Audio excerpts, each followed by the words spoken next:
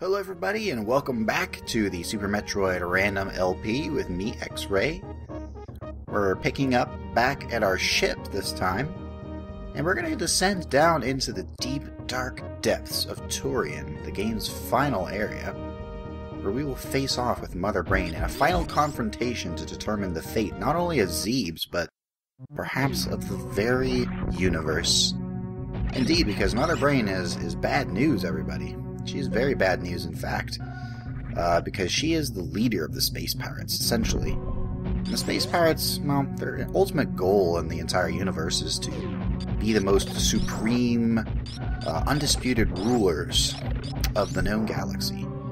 And they are extremely amoral and will do essentially anything to achieve that goal. Often through very nefarious means. So they're no good, guys. They're no good. They're bad news. And we will gladly tear through them, as we are now. With missiles, even. So destroying Mother Brain should, in theory, cripple the Space Pirates. Cripple their operations here on Zebes. Zebes, the planet that we're on, being one of the main sort of staging areas for the High Command, which is the name of the organization which runs the Space Pirates. And here we are seeing the statues of all the bosses that we've defeated, unlocking our way into Tourian, down below in the water here. Although Tourian's not actually in the water, it's not a water level or anything, even though it would appear to be completely submersed in water. It is in fact actually sort of a lava zone, although we're rarely ever exposed to lava, except at the very end. I remember being here the first time as a kid. I kept repeatedly visiting this room every time I would beat a boss, even though I knew very well that I needed to defeat all the bosses to unlock whatever special cool thing was below. There was just something mystical about coming back after each boss and unlocking the next stage of my anticipation and excitement. And then when you finally descend down into Tourian, as we are now, you're met only with this quaint uneasiness. It's really not quite what you expect. It's all technological, and it's altogether very strange and uninviting. There's a save point here. Not really sure why I went into that room, everybody. I knew there was a save point room. It's on the map, and there's no reason for us to go there. Moving on. Awkward silence. So here's a Metroid. The Metroids. Oh, and we thought they had all been defeated, but no, they are not defeated, in fact. In fact, they are quite alive and well. Metroids, of course, requiring us to freeze them with our ice beam and then shoot either 5 missiles or 1 super missile into them to destroy them. Indeed, the Metroids, the most dangerous of all creatures, a parasitic organism that feeds on the life energy of its host. Killing them, draining them. Which is why Samus hunts them, because they are so dangerous. And here we have one latched onto us. Now, you'll notice the power bombs do not immediately kill the Metroid, and regular bombs will shake him off of us, which will give us a little breathing room so we can finish him off, like so.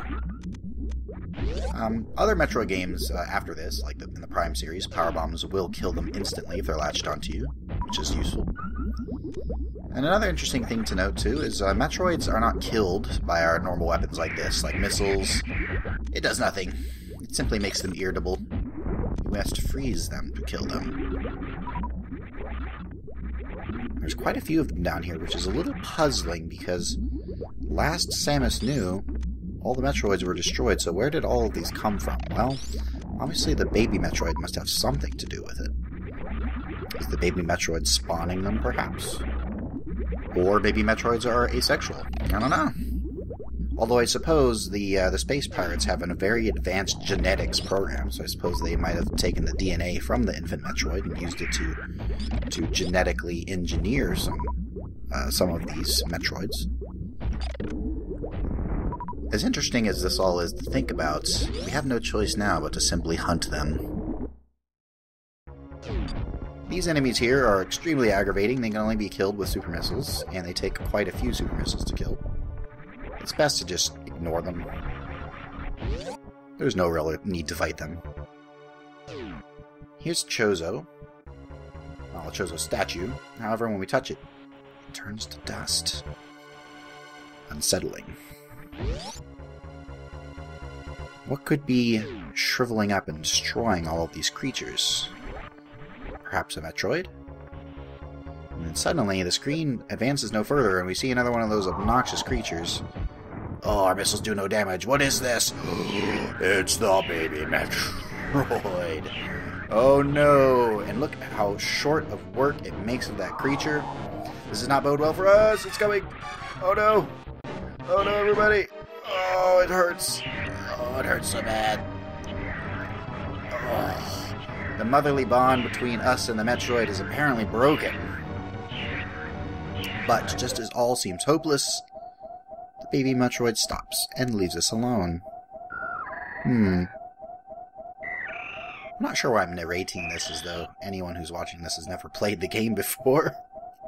I'm sure you're all quite familiar with this game and the events that transpire here. Nevertheless, back when this game first came out, I believe in 94, so long ago. Oh yes, 94, the great video game era of 94. True story though. It was a truly great era of video gaming. But back then, when I got to that scene, I was just completely mortified because I was really into the story. Everybody, I was like, oh, we're gonna save the baby Metroid.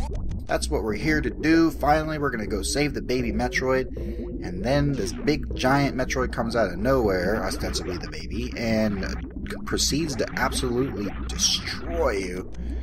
And you're just thinking at that point, like, oh my god, what do I do? What do I do? What did I do wrong? And then it floats away, which is very odd indeed. This game manages to generate an awfully intense and unsettling atmosphere, in spite of the fact that it's the limitations of the era, you know, with the graphics and the sound, as good as they were. These walls here that we're destroying with missiles are called Zebatites. Now, as I recall, these Zebatites are actually some sort of nourishment for Mother Brain. Some sort of food. So, there you go, guys. We're destroying Mother Brain's food source. And right here, we gotta be really careful with our remaining missile supply. We are quite limited on our regular missiles, and I would like to save my super missiles for actually fighting Mother Brain. Every shot could count here. Although, if it really came down to the wire, we could attack these donut-shaped Rinkas and regenerate some of our ammunition count. And before long, after a sustained, relentless barrage of missile strikes, we should be bringing her to her very knees, if she had any. There we go. So, when you reach this point in the game, you're thinking, that's it?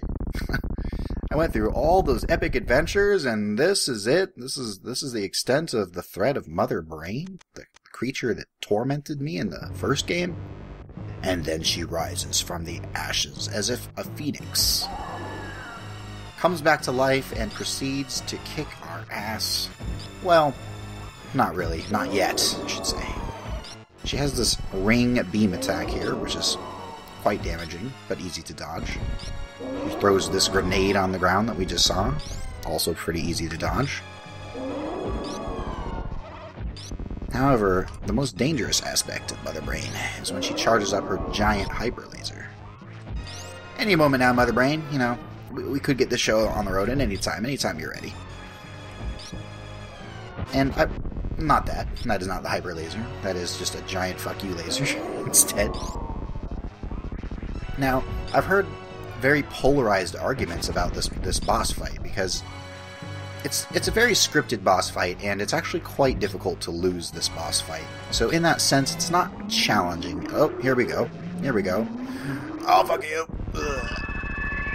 And she pins us against the wall with her giant hyper beam of death. There's really nothing you can do about it. Literally. It just deals massive amounts of damage and is undodgeable.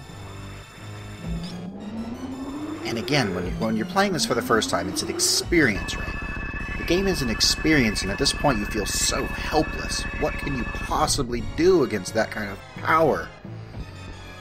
And she just keeps doing it over and over and over again, and you're thinking to yourself, there's got to be something to this. I mean, every other boss fight in any other game, there's some weak point I have to exploit, or there's some way I have to dodge this attack, and I'm just not figuring it out yet.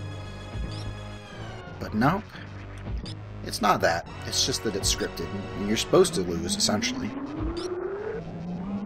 We have so many energy tanks, though, you might recall, guys. The game does track all the energy tanks above the maximum that we had. And finally, we can no longer get back up, even though we have energy reserves left. Samus is just too weak. The hyper laser beams were too much for her. And I felt so helpless at this point, guys, when I played the game originally. And then the baby Metroid comes to save you. And at this point, I think I felt bewildered the first time I played the game. I just wasn't sure what was going on. I wasn't entirely sure that this was the baby Metroid. I mean, it's not a baby, obviously. It's quite large. It obviously grew very large in a short period of time. So it was all very bewildering. What is going on here? And when the first time this happened, I thought the baby Metroid was coming to finish us off. But then I noticed it was refilling our energy, and that is, of course, when it dawns on you, this is the baby Metroid. It has grown up, and it recognizes you again as its mother, as it did when it first saw you, way back on SR388. And it is here where you have that emotional connection to the Metroid again, and seeing Mother Brain relentlessly attacking it like this, again gives you that sense of helplessness.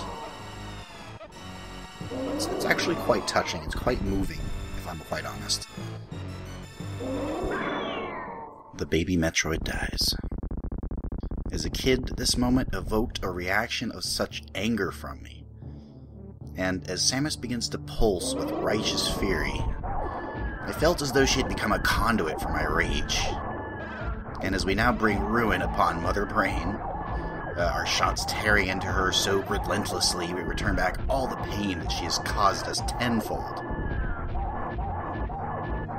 But sadly, our vengeance and our catharsis within the game, it ends all too soon, and ultimately, we have to be satisfied with watching her cold, lifeless body hit the floor.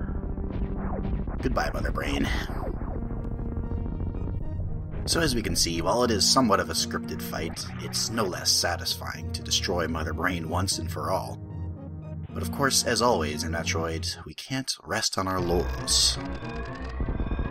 So here we go, we have 3 minutes to escape the planet, everybody. 3 minutes to escape.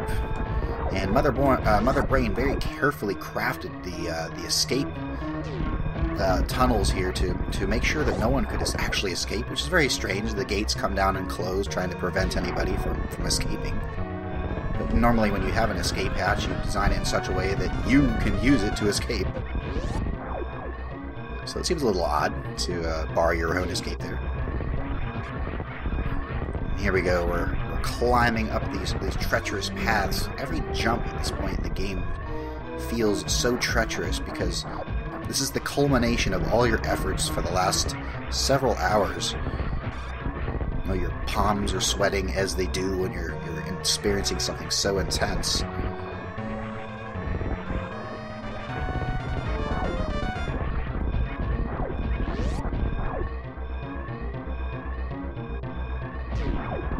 And this, again, that nostalgia coming back as we have to ascend the original elevator room from the first game, in addition to everything that we just went through. This is by no means the fastest way that you can escape, the way that I'm currently doing it. But we're taking our time, because the time limit is quite forgiving.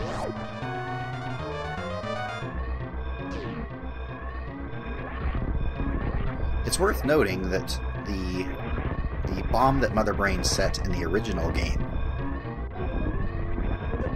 did not destroy the planet. It only caused a massive explosion that collapsed some of the tunnels that Samus originally explored in the first game.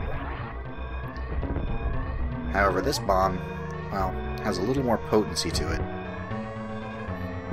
So let's get out of here, Samus.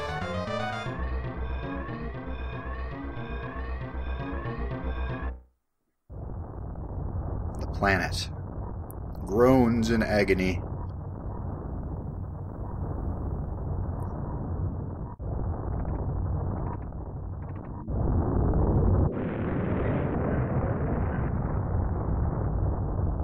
Simply mind-blowing.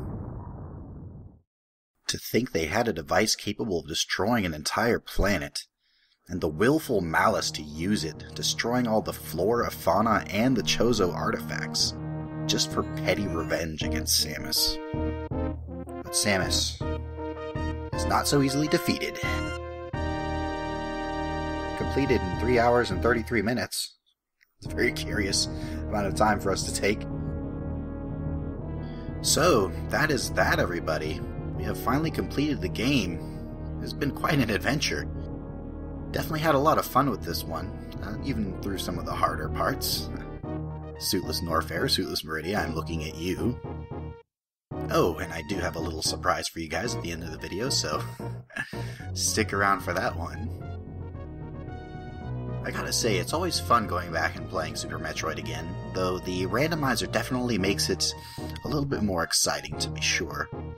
As you've seen, there's all kinds of surprises that await you. And as it is actually a program, you can actually generate a new random seed of the game anytime you like. Sometimes it'll be really difficult, sometimes it'll be really easy. It's completely random. If any of you guys are interested, all you have to do is Google Super Metroid Randomizer, and it will be right there towards the top of your search engine if you care to play it. And I'd recommend that you do. It certainly makes the game a lot of fun to go through another time if you haven't played it in a while. And if any of you guys do download it, give me a shout and let me know how it goes for you, and let me know what sorts of crazy, wacky adventures you managed to get yourself into. I myself definitely learned quite a lot after doing this Let's Play, so it's been an awesome experience for me. And I'm certainly grateful for everybody that made it this far. Thank you so much for watching this Let's Play. So we're just going to wait a moment here for the ending credits to finish rolling, and then we will say one last final goodbye to Samus. And we will see our item collection rate for the entire game, and of course we will see that special little surprise that I have for you. So we'll get to that in just a moment. I did consider skipping through the credits and sort of editing them out to the end, but I decided to go ahead and leave them in. In the end, it felt like that we should honor the amazing talent that went into making this game, these master gamesmiths from Japan, who brought us such a fantastic game, and continue to do so to this day. So here we go. Samus, revealing underneath the suit of powered armor. As we learned, 1994 Nintendo, was 94. There she is. She's got sort of like a pilot's helmet on there with a visor. Shoots us. God, what a backstabber. God, Samus, after all we've been through, why? So let's see what our item collection is. I'm curious to know. 75%, not bad, considering that we didn't really go out of our way to collect everything. See you next mission. Indeed. See you next mission, Samus. And see you next mission, YouTube. I hope you'll join me for the next Let's Play. Thank you again.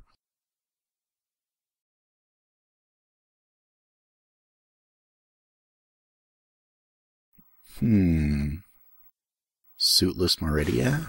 Should I? Yeah.